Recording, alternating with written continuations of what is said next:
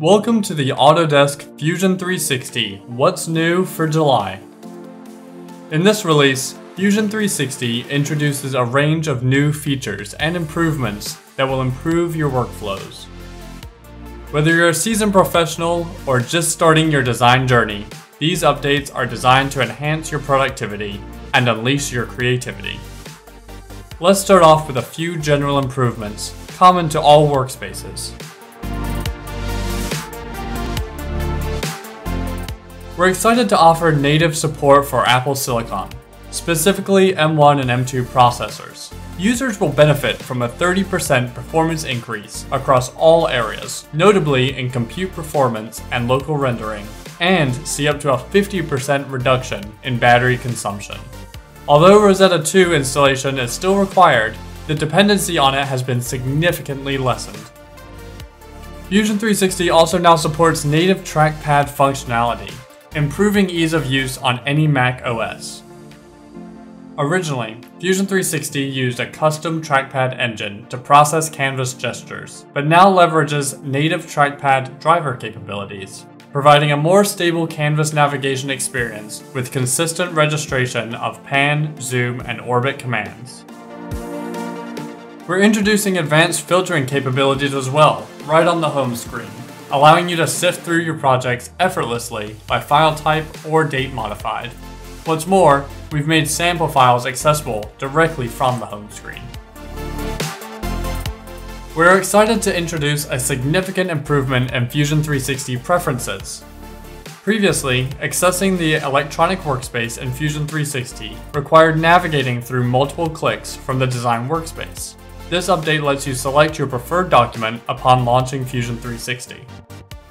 By choosing electronic design as your preference, Fusion 360 will launch directly into the electronics workspace, saving you valuable time and eliminating confusion. Additionally, when creating a new document, you can select the document type from the context menu, providing a better design experience. The Fusion 360 Electronics Editor provides easy workflows to map 3D models to your footprints. We understand there could be instances where specific components, such as logos, manufacturing notations, or test points, do not require a 3D model representation. We have introduced new options to disable 3D models for these assets to make the process more straightforward and persistent. While editing the footprint of a component, you now have the choice to deselect the Use Placeholder option when there is no associated 3D model. This lets you quickly indicate that a specific asset does not require a 3D model, ensuring clarity in your design. The process of importing Eagle design and library files into Fusion 360 has previously presented challenges, potentially leading to the loss of a link between the design and the library. Similarly, the link can be severed when design files are shared with you through exported designs. Our development team has introduced a new option called Swap Library in the latest update. This valuable feature makes associating your designs and libraries easier with minimal effort. By simply selecting the option within the design file or library workspace, the system will search among the current active libraries and propose the most suitable matches for the swap. This new command will make it easier to synchronize your libraries and imported designs, ultimately enhancing efficiency in working within your designs. When working on the schematic, you must run your electrical rule checks, ERC, to check for consistency between your PCB and schematic. This process helps detect undesired connection errors, such as mixing digital and power connections to a single node. The new ERC panel will list warnings indicating if connections like power discrepancies, missing values, or unconnected pins. In the PCB workspace, we now have the DRC error panel, which functions similarly to the error panel in the schematic. This panel lets you view and address errors that don't meet your manufacturing design rule checks. By highlighting any item on the list, you'll receive the location of the offense. Streamlining DRC into a panel ensures ease of accessibility, allowing you to address these errors and warnings early in the design cycle. Polygon pours play a crucial role in PCB design, facilitating efficient distribution of power and ground planes, while minimizing voltage drops and noise. They also contribute to effective thermal management by offering a larger copper area for heat dissipation, enhancing the overall performance and reliability of electronic circuitry. In this update, we have introduced a significant improvement in naming polygons, making the process easier and more convenient. With the new autocomplete feature, you can quickly assign names to your polygons, saving valuable time. When sharing your design with others for reference or use in other applications, it's crucial to provide output options that are as accurate as possible. One of the most common file formats for sharing designs is DXF, the Drawing Exchange format. In this update, we have introduced a new option to enhance the accuracy of DXF output. Now, when exporting your designs as a DXF file, you can include the origin of the components, represented by a small crosshair. By having this origin point, the resulting DXF file will better represent your design when imported into other applications. In the simulation realm, we've added the center of mass for deformed bodies. Now, you can visualize where the center of mass will be for your part under load or post-loading. This enhancement is automatically added through Inspect and supports multiple bodies. Enhanced inertia relief is a feature that widens the applicability of inertial relief alongside various manufacturing methods. The inertia relief studies now support unrestricted, additive, 2-axis cutting, 2.5-axis milling, 3-axis milling, and 5-axis milling manufacturing methods. We're excited to share a significant performance updates to Fusion 360, bringing an overall improvement of 30% across all workflows. For large assemblies, we've seen specific workflows showing performance enhancements of over 90%. These include operations such as extrude, create drawings, showing all bodies, drawing get latest, and isolating components. Our technical team has made impressive strides with component traversal specifically, a process that previously took up to a minute. It now operates in less than 1 second. Specific to the design workspace, we have a few exciting new features. Duplicate with joints significantly improves your assembly workflow efficiency. Duplicating subassemblies and joints is quick and straightforward. When you select components to duplicate under the Assemble tab, their associated joints are also copied. Both the copied components and joints appear separately in the timeline, allowing independent modifications with no link between copies. The standard copy command doesn't copy joints, and capture positions aren't duplicated.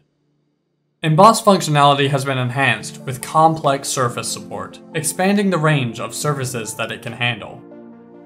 This improvement particularly aids embossing surfaces like spheres, donuts, or doubly curved faces. The emboss feature cannot be applied to surface bodies or forms. The bodies must be solid. The mesh creation tool for volumetric lattices has been made more practical for everyone. Now, you can select individual faces of the mesh body for secondary operations. This is an automatic addition to the Create Mesh tool, where faces are intelligently grouped based on the original body. This is especially beneficial for adding support material in 3D printing. Drawings also saw a couple nifty new updates.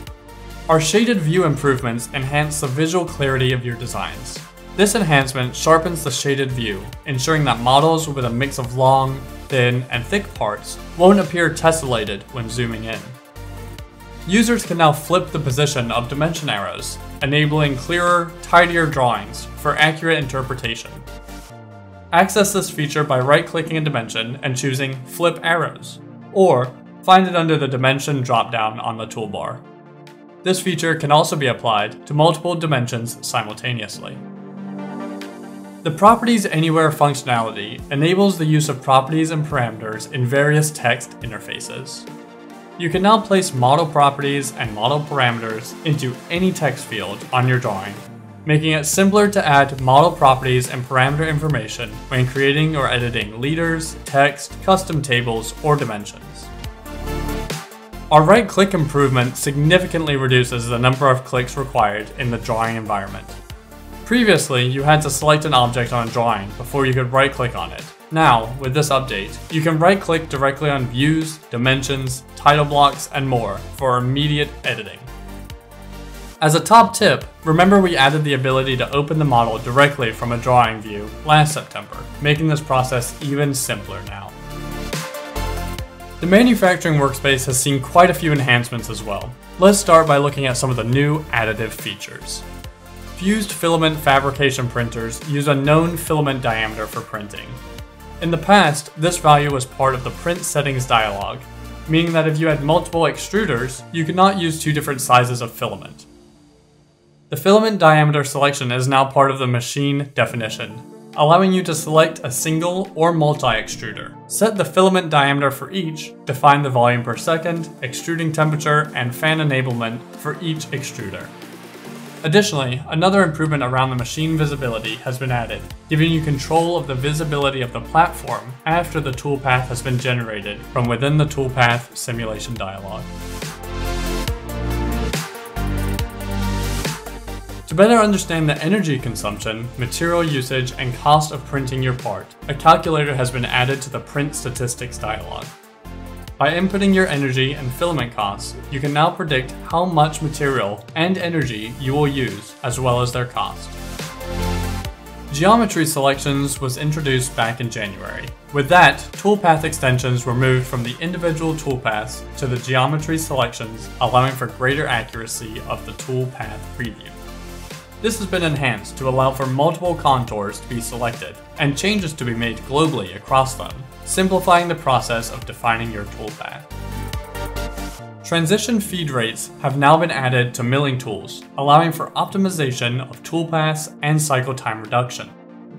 For verification, you can visualize this new feed rate in both the toolpath simulation as well as in the Show Toolpath Data dialog.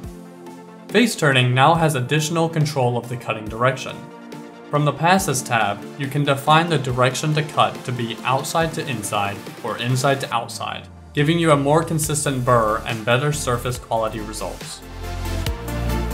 When profile finishing with general tools, there is a new option to machine undercuts. Previously, these tools would only be able to enter the undercut area at the same angle as the trailing edge of the insert. This new option allows for the area to be machined. For safety, a clearance value can be defined for either the back of the insert or the holder. 5-axis capabilities continue to be expanded, more toolpath strategies receiving additional tool axis controls. Blend, Flow, and Flow Preview all had the option to use Lead Lean as a primary tool axis with all milling tool types, but now also have to and from a point or a curve option added. However, these particular options are restricted to spherical tools only. Additionally, Blend, Flow, and Flow Preview previously only supported minimum and maximum tilt options, but those limits were always defined relative to the toolpath orientation z-axis. These now can be expressed relative to the WCS z-axis. Multi-axis contour also now has the ability to use automatic collision avoidance when using a vertical primary tool axis, and additional avoidance options with the use of spherical tools. The ability to limit and generate 3-axis specific toolpaths from within the multi-axis contour strategy have been added as well. The smoothing option in the trace and flow strategies now allow arc fitting where it can maintain the toolpath tolerance, helping machines that prefer arcs over linearized points. Moving on to preview features. The blend strategy has a new option and 2 new toolpaths that have been added. A new way to define blend toolpaths is now available.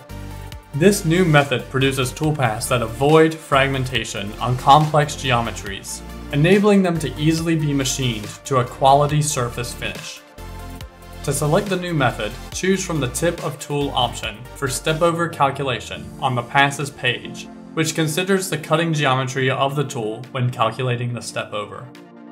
The new geodesic toolpath strategy generates 3, 4, and 5-axis toolpaths from selected drive surfaces in either a scallop or blend style, with the added ability to machine undercuts.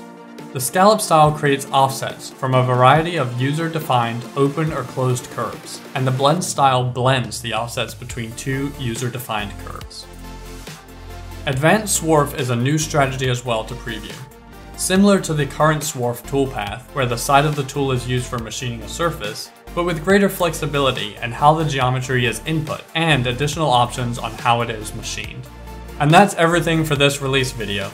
Thanks for watching this update, and don't forget to check out the blog post to learn about what else is new in Autodesk Fusion 360.